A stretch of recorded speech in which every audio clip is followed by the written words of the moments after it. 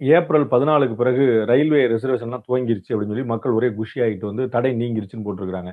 அப்ப ரயில்வே வந்து என்ன சொல்லியிருக்குன்னா, பாஸ் நாங்க ஏப்ரல் 14க்கு பிறகு 14க்கு பிறகு நாங்க வந்து ரயில்வே ரிசர்வேஷன் நிறுத்தவே இல்ல. ஸோ அது ஏற்கனவே ஓப்பனா தான் இருக்கு. நீங்க 3 மாசம் முன்னாடி பண்ணிக்கலாம், 6 மாசம் முன்னாடி பண்ணிக்கலாங்கிறபோது ஏப்ரல் 14க்கு வந்து எப்பயுமே பண்ணிக்கலாம். அது ஓப்பனா தான் இருக்கு. ஏப்ரல் 14 வரைக்குமான ட்ரெயின்கள தான் நாங்க ரத்து பண்ணி வச்சிருக்கோம். 14க்கு பிறகான ட்ரெயின்கள் நாங்க ரத்து பண்ணல இதுவரைக்கும்.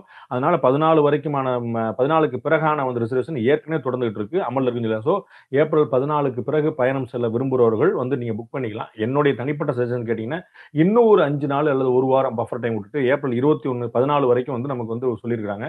ஸோ 20, 21 தேதிக்கு மேல நீங்க வந்து உங்களுடைய பிளான் பண்ணிட்டீங்கன்னா, அது வந்து ஒரு பஃபர் டைமும் சேர்ந்து இருக்கும். அதனால 21 வரைக்கும் நம்ம வந்து ஏப்ரல் 14க்கு பிறகு தமிழக அரசு, மத்திய அரசு எல்லாருமே வந்து இந்த தடையை நீக்கிருவாங்க தான் நான் நம்புறேன். ஒருவேளை நமக்கு வந்து ஏதாவது ஒரு பிரச்சனை முன்ன பின்ன ஆச்சுன்னா கூட ஒரு பஃபர் டைம் வச்சுக்கிட்டு ஏப்ரல் 21க்கு பிறகு நம்முடைய பிளான்கள் எல்லாம் வச்சுக்கிட்டோம்னா, ட்ரெயின் புக்கிங்லாம் வச்சுட்டோம்னா ஒரு பிரச்சனை இருக்காதுங்கிற என்னுடைய தனிப்பட்ட தகவல். அப்புறம் அந்த இஎம்ஐ தள்ளி வைப்பு பத்தி ஒரு முக்கியமான விஷயத்த பார்க்கணும். இஎம்ஐ தள்ளி வைப்பு பத்தி என்ன வங்கிகள் எல்லாம் போட்டிருக்காங்க அப்படின்னு சொல்லி அதெல்லாம் டீட்டெயில்ஸ்லாம் படிச்சு பார்த்தோம்னா சில விஷயங்கள் தெரிய வருது. வங்கிகள்ல உங்களுடைய லோன்களுக்கான மாதாந்திர கட்டணத்த வந்து 3 மாசம் தள்ளி வைக்கிறதுக்கு ஏற்பாடு பண்ணியிருக்காங்க. இந்த 3 மாசம் என்னது அப்படின்னா, March, April, June. March, April, மே. மார்ச், ஏப்ரல், மே. இந்த மார்ச், ஏப்ரல், மேல மார்ச் 25 தேதிக்கு மேல தான் ஆர்பிஐ கவர்னர் சக்திகாந்த தாஸ் இந்த அறிவிப்பை வெளியிட்டார். அதுக்குள்ள மார்ச்சுக்கான இஎம்ஐ எல்லாருமே கட்டியாச்சு, எல்லாருமே வாங்கியாச்சு. ஸோ பாக்கி இருக்கிறது ஏப்ரல் மற்றும் மே இந்த 2க்கான இஎம்ஐ தான். இதுல வங்கிகள் தெளிவா சொல்லக்கூடியது இந்த 2 மாசம் அல்லது 3 மாசம் நம்ம விருப்பப்படி பண்ணிக்கலாம்.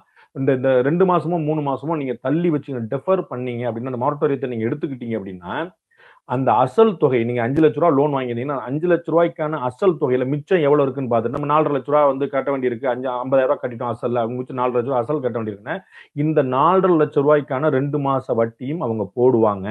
அந்த வட்டி கடைசி இஎம்ஐல சேர்க்கப்படும். அப்ப 2 மாசம் தள்ளிப்போம் அல்லது 3 மாசம் தள்ளிப்போம். நான் ஏற்கனவே சொன்ன போல எவ்வளவு இருக்குங்கிறதோ நீங்க வந்து 3 மாசம் வாங்கிட்டீங்கன்னா, 3 மாசத்துக்கு தள்ளி போயிரும். அந்த 3 மாசம் கடைசி இஎம்ஐல தள்ளி போயிரும்.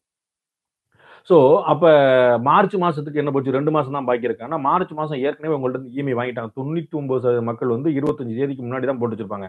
ஸோ 25 தேதிக்கு முன்னாடி மார்ச் மாசத்துக்கான இஎம்ஐ குடுத்துருப்போம், நம்ம கட்டியிருப்போம்.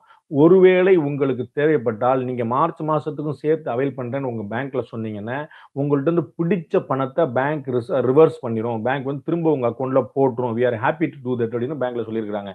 ஸோ மார்ச், ஏப்ரல், மேல 3 மாசத்துல எந்த 2 மாசமோ, 1 மாசமோ, 3 மாசமோ நீங்க வந்து தள்ளி வச்சுக்கலாம். 2 மாசம் அல்லது 3 மாசம் தள்ளி வைக்கிறதுக்கான வாய்ப்பு இருக்கு. தள்ளி வச்சுட்டீங்கன்னா, அதுக்கான அசலுக்கான வட்டி பிடித்தம் செய்யப்படும் கடைசி இஎம்ஐ மாதங்களில்.